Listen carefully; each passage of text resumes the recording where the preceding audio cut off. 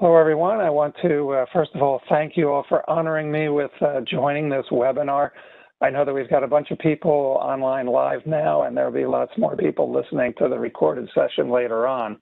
We're going to talk a bit about IoT, the Internet of Things today, and we're going to try to get a better understanding for that. One of the things that I'm known for is helping people that are new to a topic to understand it better. So I'm hoping to explain this in terms that'll be easy for you to understand and easy for you to get at least an early understanding of what the subject is about. I try to do that with all of my webinars. You can take a look at my page at The Great IT Professional and see some of the other webinars that I presented on AI and other subjects. So let's talk about IoT. What is IoT? Let's start out there, understanding what Internet of Things is. Well, it's a pretty self-explanatory title, I guess you'd say, that Internet of Things. It's things that are connected on the internet. I mean, that's the basic understanding of what it is. You can look around and see all different kinds of explanations of what it is, and some people think that certain things are not really included in that and others are, and this type of thing. But basically what we're talking about is connecting things together, right? What kind of things do we connect together? Well, gee whiz, the sky's the limit. If you went out and took a look on the internet to find out what kind of things are connected to the internet, you would be surprised at all the different things that are connected. And I'll go through a couple of stories to tell you a few things that I've heard about that have been connected to the internet. You know, my story with the Internet of Things starts a bunch of years ago.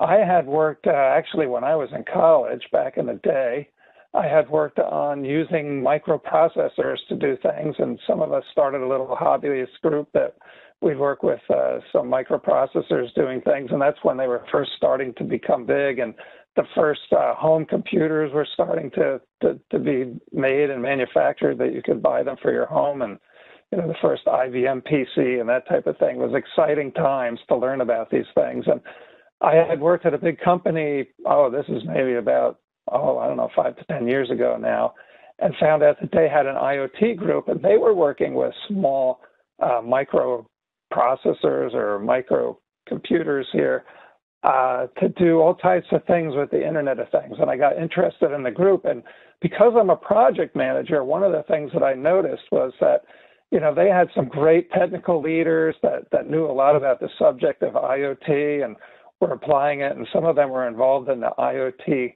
business unit within that organization, and some of them were hobbyists working with IoT, and they had some great projects that they were working on, both for industry, but then also on the hobbyist side.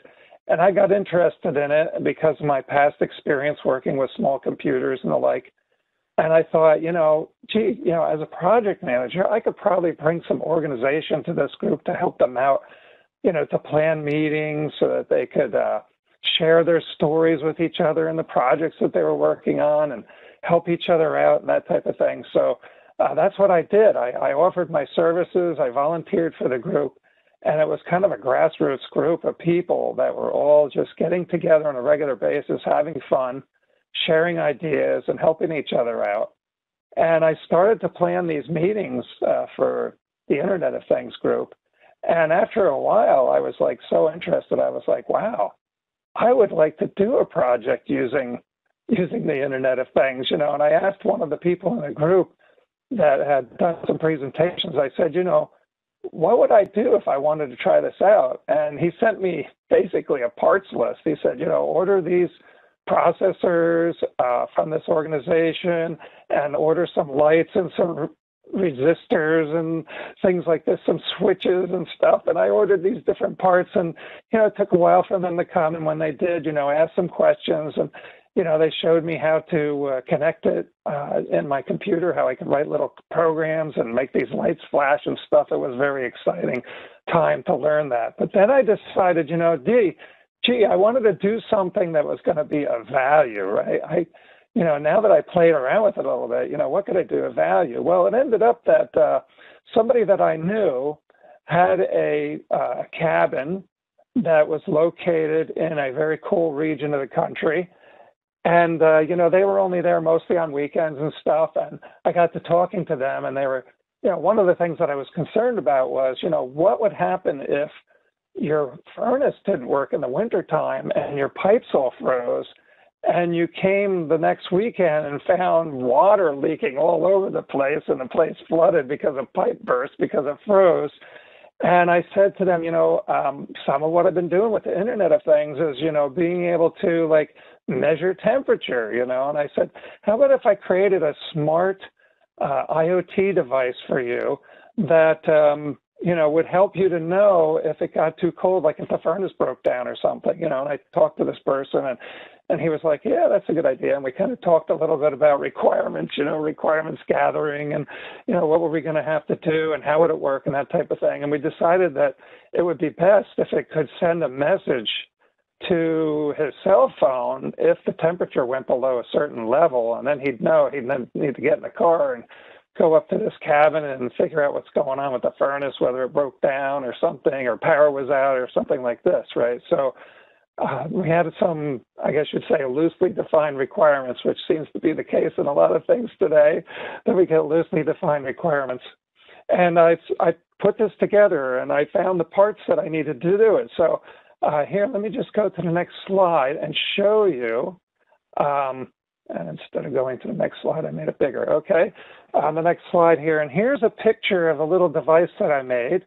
It is built on an Arduino. It's called an Arduino, which is a little single board computer that has kind of revolutionized the industry. The people that put this Arduino together wanted to do this so that people could have a computer for a very low cost.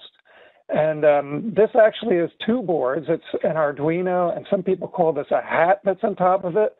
The board that's on the top plugs into the board below it. The bottom board is the Arduino, and the top board is this hat, as we can call it. And this hat, in this case, that you put on top, and that's why they call it a hat, because you put it on top of the other board, allows you to connect to the Internet. So you can see a standard Internet connection there on the left-hand side there, connecting. So it allowed me to connect this to the Internet. And the black connector below that is actually the cord that's used for, you could use that for sending data, but you also use that for powering the board and that type of thing. And you can see some jumpers between the boards there and stuff. And over on the left-hand corner here, that is actually that little black thing. And let me see if I can annotate that. This little black thing over here. Nope, that's not I got to get the right wand here to do this. That's not the one either. Let me see if I can find it. Pointer. Okay, so this little device right here, and I notice that's not showing up for some reason. But anyway, this device that's over here on the side, this little thing, is a temperature sensor. That little tiny sensor is a temperature sensor, and that's kind of the heart of this device, if you want to say, as far as measuring is concerned.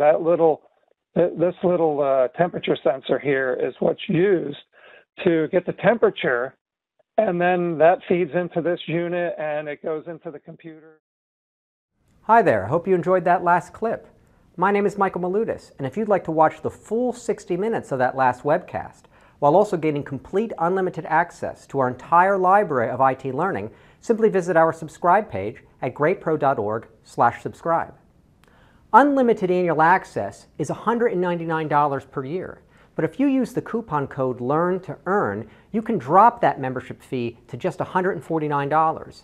That's less than $13 per month for unlimited access to over 1,000 hours of on-demand career development, covering the entire spectrum of IT management best practices, including business analysis and requirements, software development, quality and testing, risk management, process improvement, project management, and even digital transformation.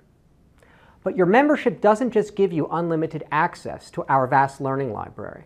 You also get free access to our mobile app, as well as direct access to our network of over 300 of the world's leading IT consultants, all of whom are dedicated to putting practical knowledge at your fingertips so that you can learn more and earn more.